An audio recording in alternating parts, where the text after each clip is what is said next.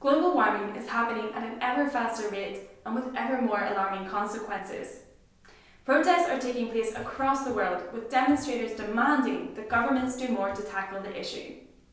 Today, we're looking at the causes and consequences of global warming.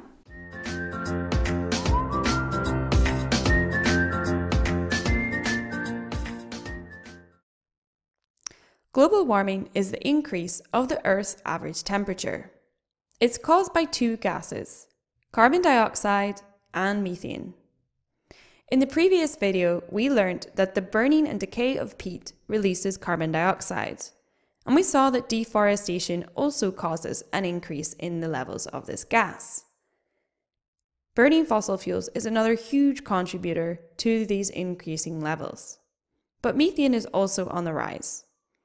Cattle release methane as they digest grass, and rice fields release it as they grow. Both carbon dioxide and methane cause global warming by creating a greenhouse effect. This is when solar radiation from the sun is prevented from escaping our atmosphere by the blanket of greenhouse gases. Instead, it gets re-radiated back to the Earth, increasing the surface temperature. It's important to know the difference between global warming and climate change. As I mentioned at the start, global warming is the Earth's average temperature, but climate change is more severe weather patterns. If you're given one particular phrase in an exam question, you should use that same phrase in your answer. Global warming and climate change will have biological consequences. There are 4 you need to know. First of all is a loss of habitat.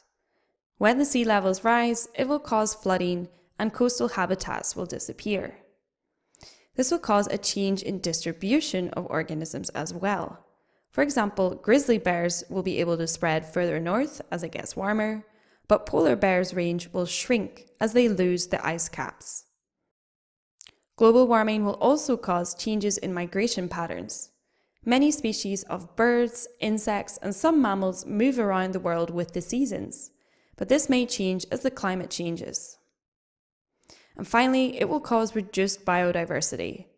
Climate change will cause the extinction of many species, as they are unable to survive in a changing environment. I have one final thing to mention that is slightly hidden in the specification. That is that there is scientific consensus, which means agreement, that global warming is happening and climate change will occur as a result.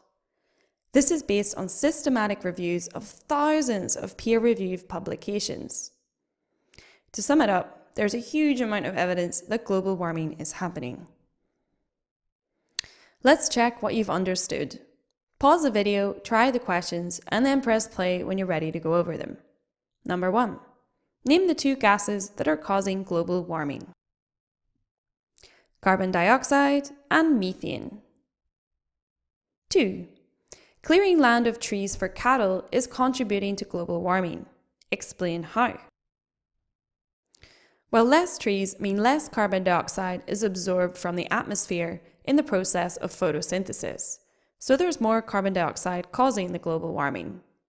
Cattle also produce methane as they digest grass, and methane is another greenhouse gas which causes global warming. Check your answer to see if you got both of those gases in it.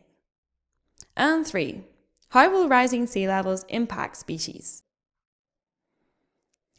Well, they may change their distribution patterns, lose their habitats entirely, or even become extinct, reducing the planet's biodiversity. How did you do? There is hope that we can change our ways to reduce global warming and maintain our planet's biodiversity. Watch my next video to find out what's being done. And please subscribe for more video help. Thanks and bye!